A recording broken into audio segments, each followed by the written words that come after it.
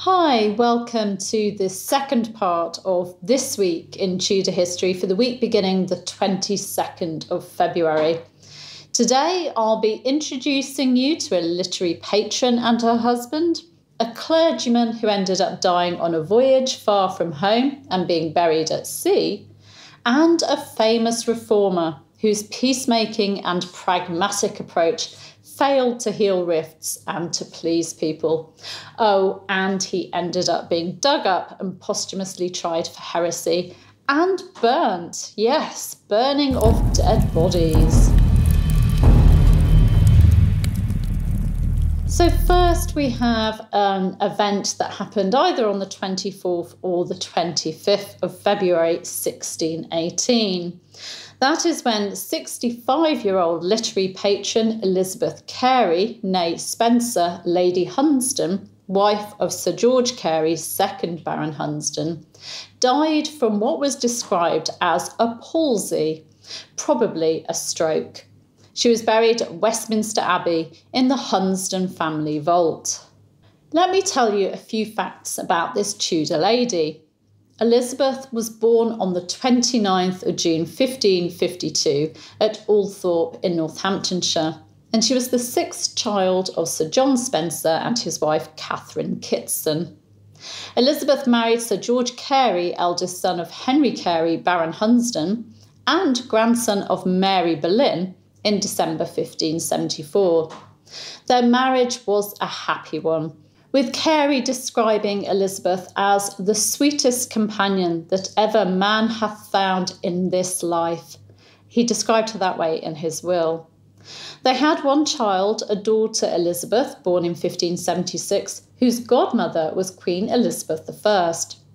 George Carey died in 1603 and Elizabeth went on to marry Ralph 3rd Baron in late 1612 or early 1613. Elizabeth is known for being a literary patron and had works by Edmund Spenser, Thomas Nash, Thomas Churchyard, Thomas Playfair, Abraham Fleming and Henry Locke dedicated to her. Edmund Spenser wrote of her as Phyllis, the flower of rare perfection. And composer John Dowland also enjoyed her patronage. Elizabeth's daughter, also called Elizabeth, married Sir Thomas Berkeley, with whom she had 2 surviving children, and then, after his death, Sir Thomas Chamberlain. She was also a literary patron. Interestingly, our next This Week in Tudor History event concerns Elizabeth Carey's husband, Sir George Carey, because he was born on the 26th of February 1548 in the reign of King Edward VI. As I said, George was the eldest son of Henry Carey, 1st Baron Hunsdon, who was married to Anne Morgan. Here are some facts about George.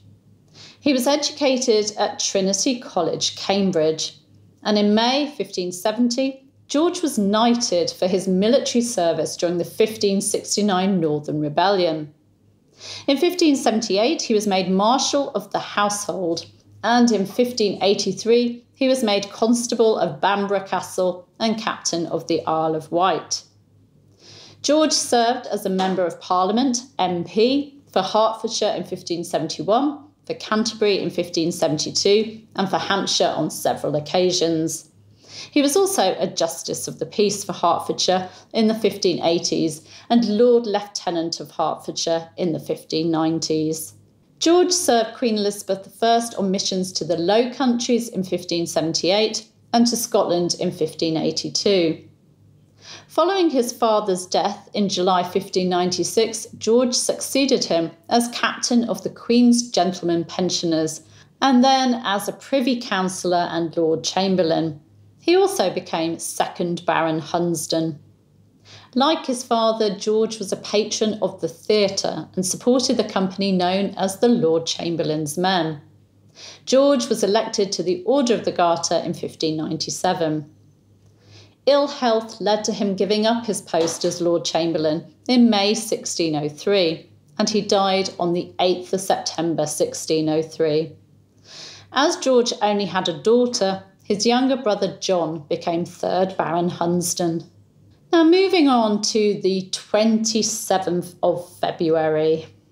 On the 27th of February 1583, in the reign of Queen Elizabeth I, 36-year-old diarist and Church of England clergyman Richard Maddox died near Espírito Santo Harbour near Vitória in Brazil. Maddox served as chaplain and secretary to Captain Edward Fenton on his 1582 voyage to the Moluccas and China. Maddox's last diary entry was on the 31st of December 1582 with a simple comment on the weather that day. It's thought that he was buried at sea. Here are a few facts about Maddox. Maddox was born on the 11th of November 1546. It's thought that he came from Uffington in Shropshire, but nothing is known of his family, apart from the fact that he had an older brother Thomas and a younger brother. Maddox was educated at Shrewsbury School and then All Souls, Oxford, graduating BA in 1571 and MA in 1575. Maddox was ordained as a priest in the Elizabethan Church of England in 1580 and was a university proctor at All Souls in 1581. Historian John Bennell explains that Robert Dudley, Earl of Leicester, recommended that Maddox apply for the post of chaplain for a trading voyage due to be undertaken by Captain and Admiral Edward Fenton on the galleon Leicester, which was owned by Leicester and Henry Uttred. The aim of the voyage, whose main investors were Leicester, Uttred and Sir Francis Drake, was to set up an English outpost at Calicut on the Malabar coast for trading with the Moluccas, trading spices. Maddox was appointed as Fenton's chaplain and secretary, and the fleet of 4 ships sailed from England on the 1st of May 1582. It was a troubled voyage with arguments between the captains and admiral. Maddox kept a diary covering the 1st of January 1582, the lead up to the voyage, and Maddox's winding up of his affairs in Oxford, and ending on the 31st of December 1582. And it survived and is part of the British Library's collection. It is not known how Maddox died.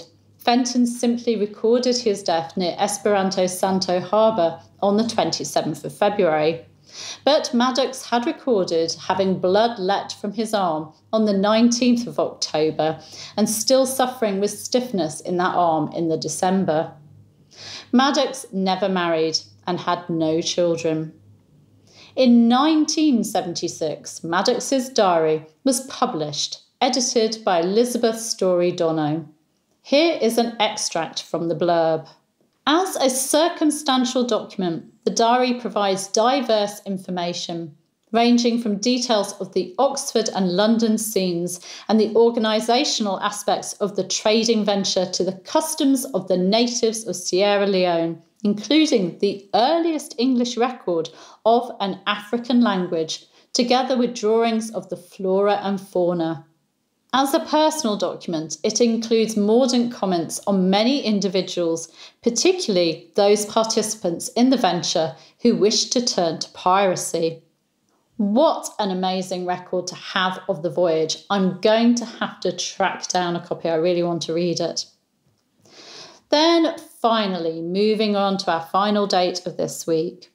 During the night of the 28th of February, 1st of March, 1551, theologian and Protestant reformer Martin Bucer died in Cambridge.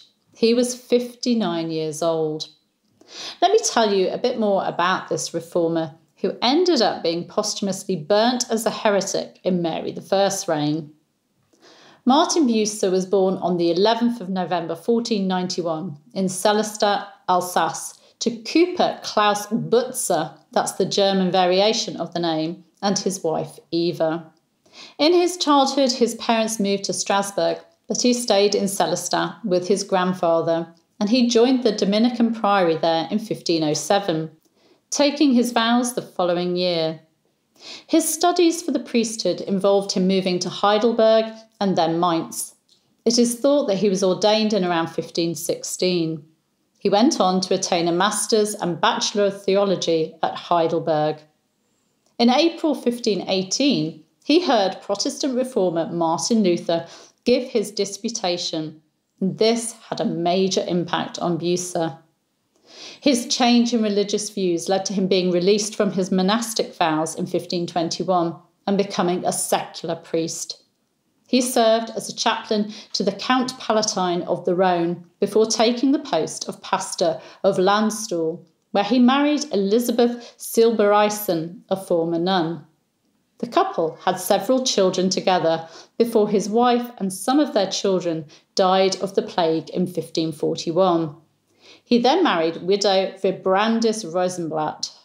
In 1523, Bucer was forced to flee to Strasbourg with fellow reformer Heinrich Motherer due to their work for the Reformation. Bucer was protected in Strasbourg due to his father being a citizen there.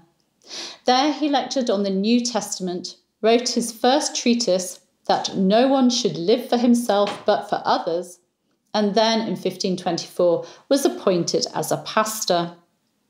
In Strasbourg, Bucer was opposed by the Catholic bishop and also the Anabaptists, but he took a lead in reform in the city. Although Bucer had been influenced originally by Luther, his views on the Eucharist saw him allying with reformers like Zwingli. Lutherans believed that Christ was really present in the Eucharist, while those following Zwingli believed that Christ was spiritually present by faith. Although Bucer actually came to believe that the disagreement was more to do with words than belief. In 1529, when Zwingli and Luther attended a meeting arranged by Landgrave Philip of Hesse to try and reconcile their beliefs on the Eucharist, Zwingli and Bucer tried to reconcile with Luther, but were rebuffed. In the 1530s and 1540s, Bucer helped with reform in other cities like Ulm, Augsburg, Hesse, and Cologne. In the 1530s, Bucer supported the idea of a national church council that could work towards a compromise to please both Catholic and Protestant theologians and to prevent schism. However, the Eucharist was always the sticking point. Peacemaker and pragmatist Bucer wanted to use ambiguous language to try and please different sides and to bring them together, but ended up being criticised by the different sides. In April 1549, Bucer and his friend Paul Fargus were forced to leave Strasbourg and go into exile after the city was compelled to accept the Augsburg Interim, which was Charles V's decree imposing Catholic rights throughout his empire. They had somewhere to go, though, as they were invited to England by Thomas Cranmer, Edward VI, Archbishop of Canterbury. Bucer and Fargus met King Edward VI in May 1549, just after their arrival. In England, Bucer's opinion was sought on Edward VI's first prayer book, and his thoughts used to revise it for the second prayer book. As the Encyclopaedia Britannica notes, no one was happy with the resulting prayer book. It didn't go far enough for the radical reformers, yet offended the conservatives. In his final years in England, Bucer was Regius Professor of Divinity at Cambridge, while Fargus lectured on Hebrew. Bucer's friend and colleague Fargus died in November 1549, and Bucer's health began to decline. It's thought that tuberculosis caused his death on the 28th of February, 1st of March 1551. He was buried in Great St Mary's Church at a funeral attended by around 3,000 people. Cranmer and Catherine Brandon, Duchess of Suffolk, were bequeathed his books, while the king received his manuscripts. As well as treatises and proposals for reform, his works included commentaries on several books of the Bible. As I explained in a previous On This Day event for the 6th of February 1557, the remains of Bucer and Fargus were exhumed and publicly burnt with their works on Market Hill, Cambridge, after they were posthumously excommunicated and found guilty of heresy. That was in Mary I's reign. In Elizabeth I's reign in 1560, their condemnations were overturned. I'll give you a link to my video on the burning of their remains so you can find out more about that. Thank you for joining me for this week in Tudor history. Please do subscribe by clicking round about there. You can hit the bell to be notified as these videos go live. And of course, you can give me a like and leave a comment if you wish. I'll see you very soon. Take care. Bye-bye.